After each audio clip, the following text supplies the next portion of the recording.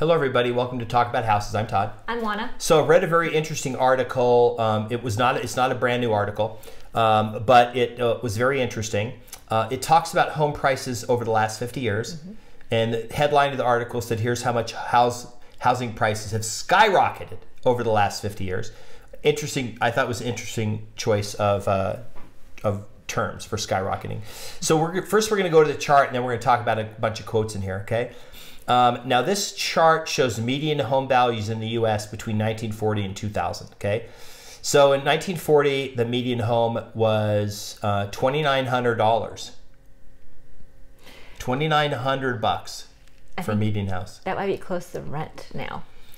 You pay that in rent probably in a month, and they paid that for an entire house. Yes. I remember somebody said that those little houses on, if you've ever been to Newport Beach, they have those little islands like Balboa Island and Lido Island, those little islands. They have these little bitty houses on them. That was military housing. It was government housing. Government built the houses.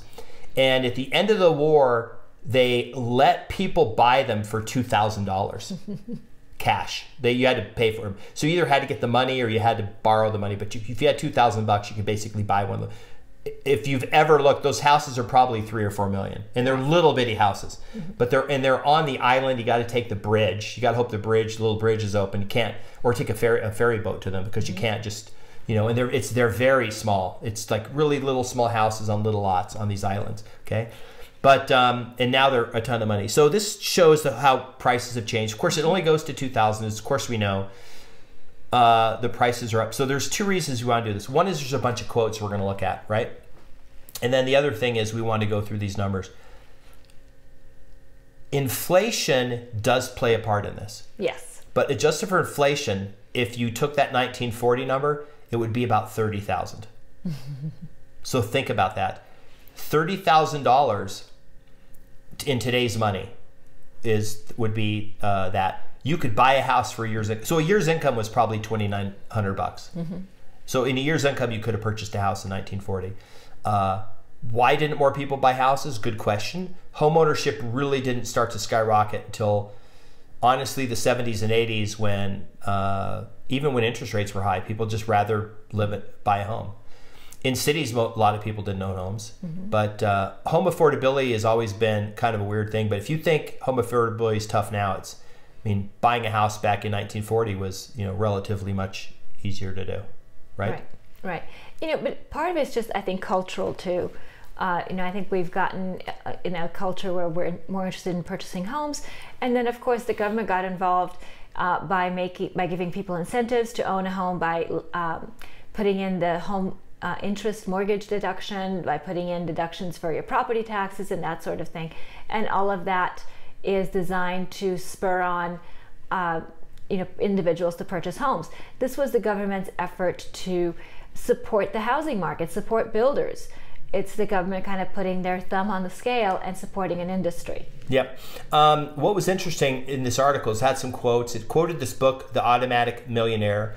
The writer said, as a renter, you can easily spend $500,000 or more on rent over the years. So if you spend $1,500 a month for rent for 30 years, it's 540 grand. And in the end, you wind up where you started, owning nothing. Okay? Or you can buy a house, spend the same amount, pay down the mortgage, and then you own the house free and clear. And the house is probably worth a lot more than 540 in 30 years from now. Right. Right? So what do you think, before we go to the next quote, because the next quote's pretty cool, what do you think why don't more people want to buy? So I don't know that it's not that more people don't want to buy. I think they're not at a point in their lives where they're ready to buy. I think home ownership is very deeply ingrained in the American culture. So I think most people would want to buy a house. I think people who are not purchasing a home, they're not ready, or they are concerned about the responsibility of home ownership, meaning they're concerned about what happens when the air conditioner breaks or something like that happens. They're concerned about other repairs. They're concerned about maybe how long they'll be in the area, and maybe not knowing what it takes to go ahead on the backside and sell the house. So part of it is lack of knowledge, part of it is the point in their lives, part of it is finances. So it's a lot of different things, but I think at the end of the day, home ownership is still part of the American dream. Buying a home is an escalator to wealth. Yes. An escalator. Mm-hmm.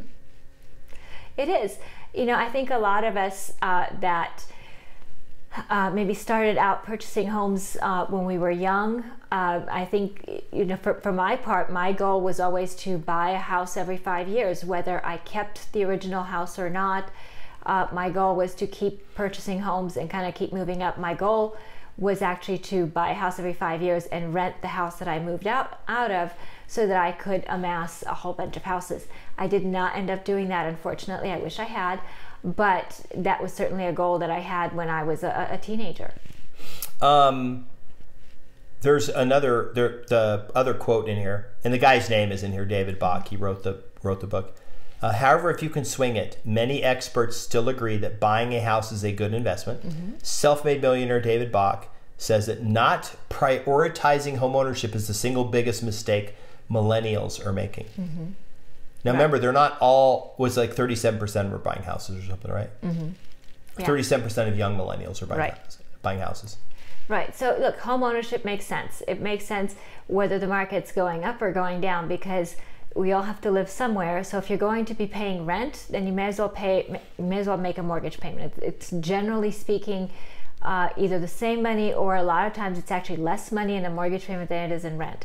Do you have extra expenses if you're a homeowner? Well, of course you do.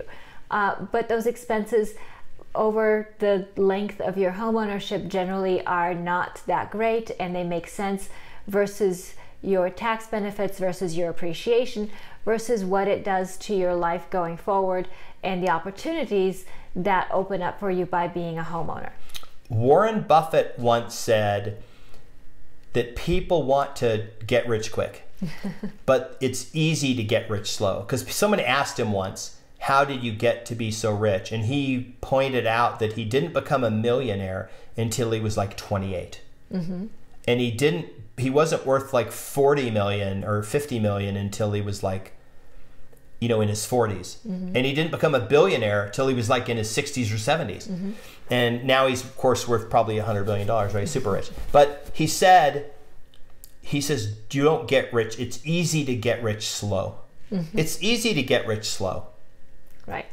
And I mean, real estate is probably, you know, so here's another thing to think about. Because a lot of people don't comprehend. They're like, oh, it's a pyramid scheme or whatever. And that's fine. But here's a real thing. Whatever you think that the end result of owning real estate is, if you pay $2,000 a month in rent and you pay $2,000 a month in mortgage, you may view that as $2,000 a month going out. But the truth is your mortgage payment is not all interest. Mm-hmm. It's, let's say that when the first time you make your mortgage payment, $1,800 goes to pay interest and $200 pays principal reduction, mm-hmm. right?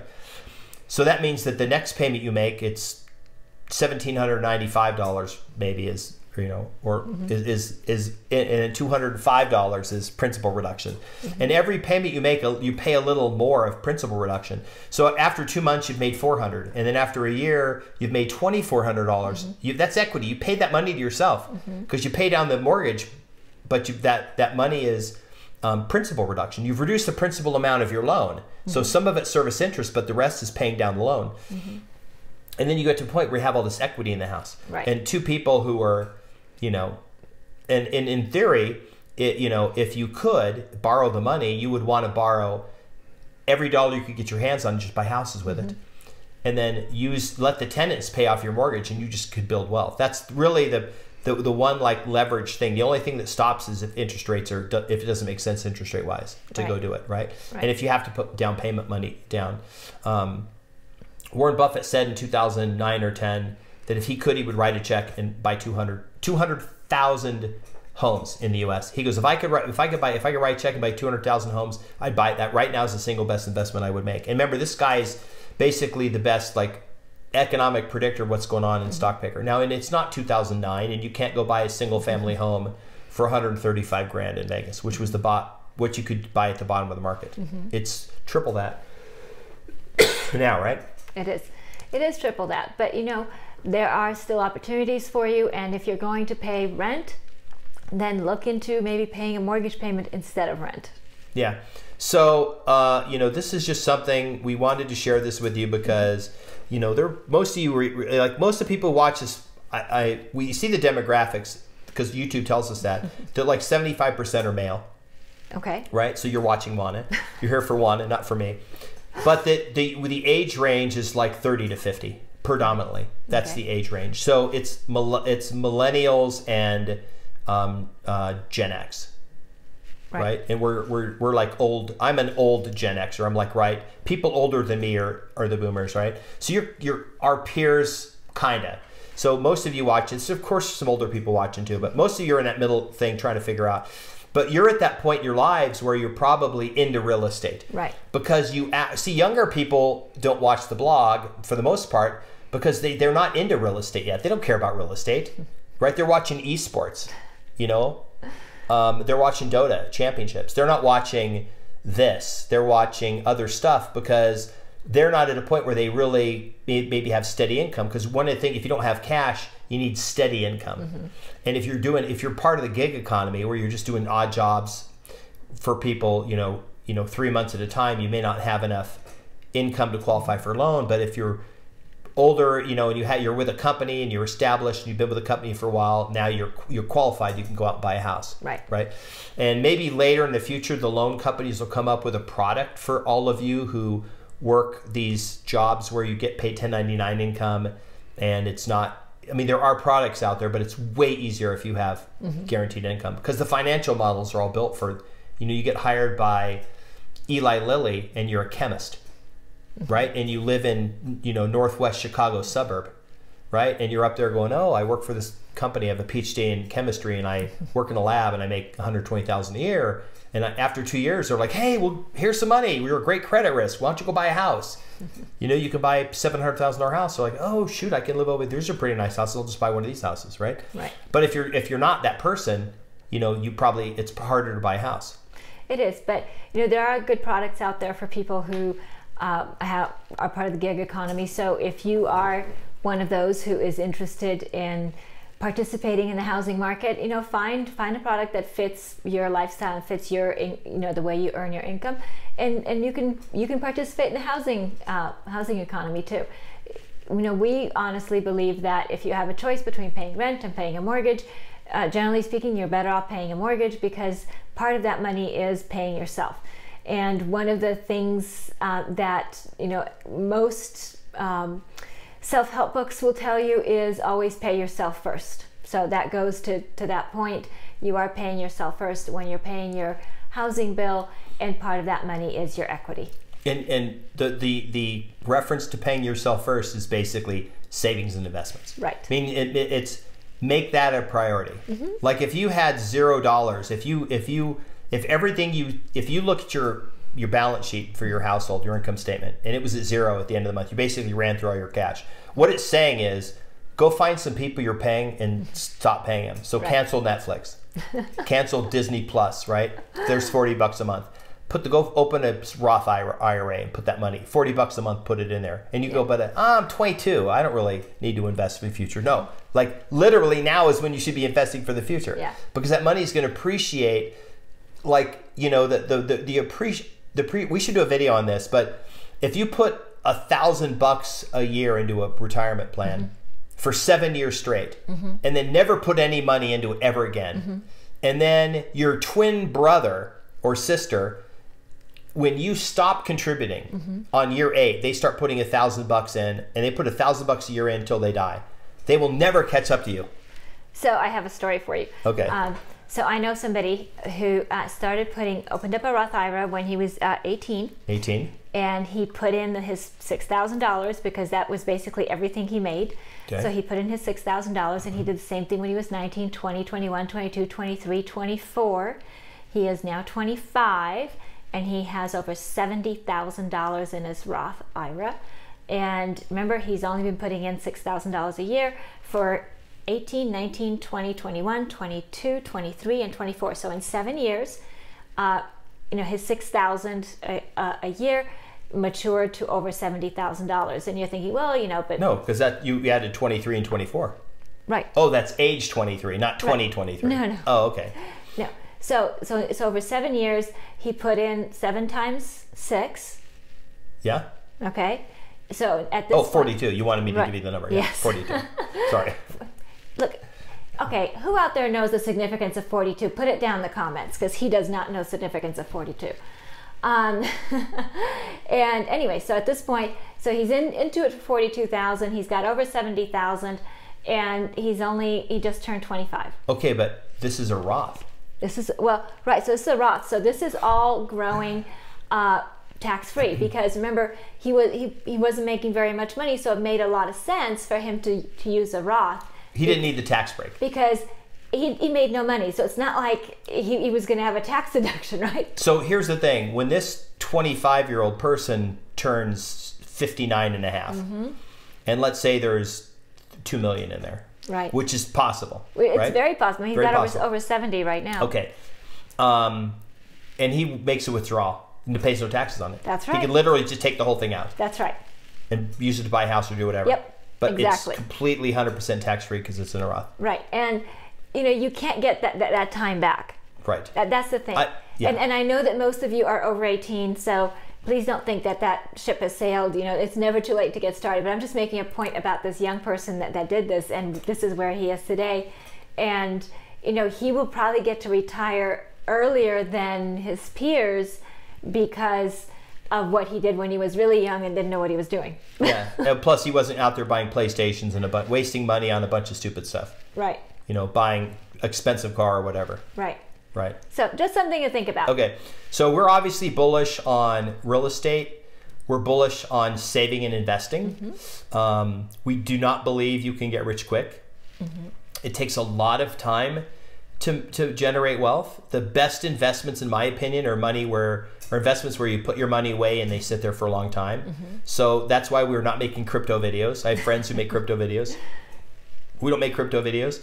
A lot of friends into crypto right now. That's like the big in NFTs, right? But we are not interested in crypto or NFTs. Not saying they're bad investments. We're just not. So it's less that we're not interested and more that that's not our area of expertise. We talk about the things that we do know. We don't talk about the things that we don't know. Right.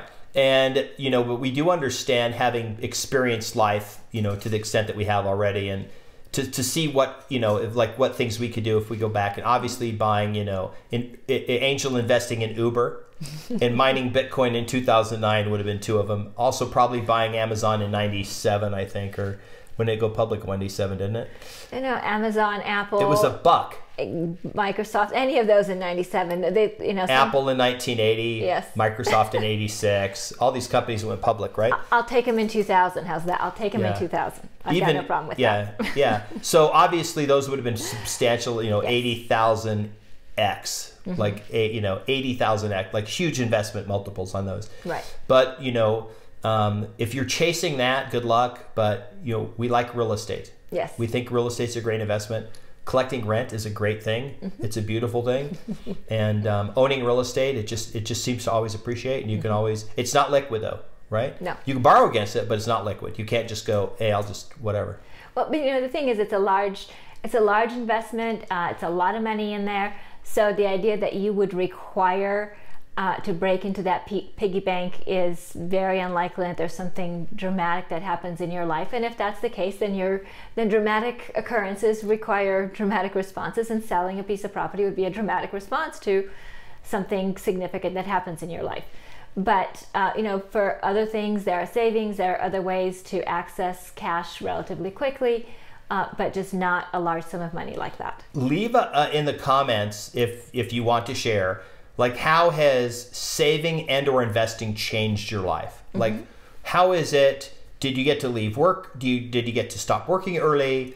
Or do you have a plan to do something later in life that's going to require, you know, do you want to go on a rocket ship to Mars or fly into space?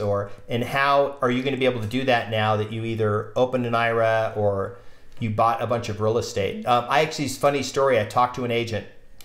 He applied to join Referral Cloud. So if you guys don't know, we have this startup called Referral Cloud. It's an engine for agents to transact their referrals to each other. It's an real estate agent search engine. It's called Referral Cloud. And this agent joined the network. He wanted to join the network, but he doesn't actually sell real estate. He just wanted a place to put his referrals in so he could get paid when they close. So he just wants to put the referrals in the system. We assign them to an agent in another market, and then when they close, he gets paid a referral fee for that. And I go, oh, so you're not doing real estate? He goes, no. He goes, like, I own like 70 houses. And I go, he owns 70 rental units. I have 70 rental units. So like 70, that's like crazy. They're all manufactured. They're mobile homes. Yeah. He says, that's my niche. They're cheap. I can get them easy. It's all cash. I collect cash. But that was the funny thing is he's got like a ton of mobile homes. He invests in mobile homes. Yep. Mobile home rentals. That's the thing he does. Wherever he is, he's like the mobile home guy. He goes out and he hunts down these mobile home deals and he goes and grabs them and he's collecting a ton of money in rent. It's what he makes his living, collecting rent on mobile homes. He just picked a niche. It's a great niche. Yeah. So it's a great niche. So if you like the video, please hit the notification bell, subscribe, hit the like button, share the video, leave us your comments. We do love to interact with you guys, so please give us an opportunity to interact with you, share your stories with us, and we'll see you on the next video. Bye. Bye.